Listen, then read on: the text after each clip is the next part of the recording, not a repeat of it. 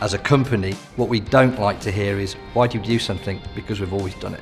Let's challenge it, let's ask what's the best thing moving forwards. Rentokil is one of those companies where as long as you can prove that you've mitigated any risk, then they're happy for us to lead the way.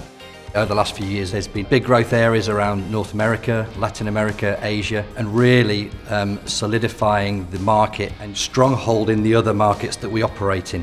We need to ensure that we keep up and maintain the integrity of our data, and that's where VMware products come in. We are a global enterprise with 40,000 plus employees, 80 countries, multiple global data centers. We need the operational benefits of NSX and vRealize to be able to operate at scale and continue in digital innovation.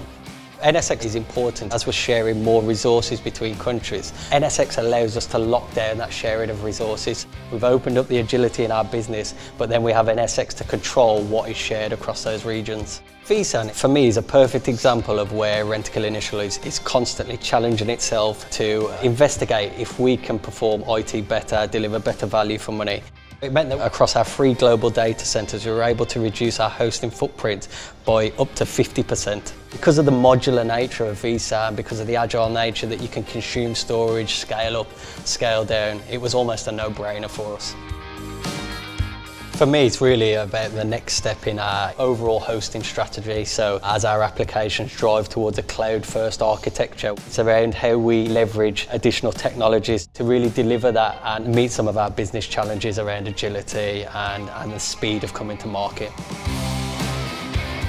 We're only as strong as our weakest link. Particularly, we've talked about we're joining the world together with SD-WAN.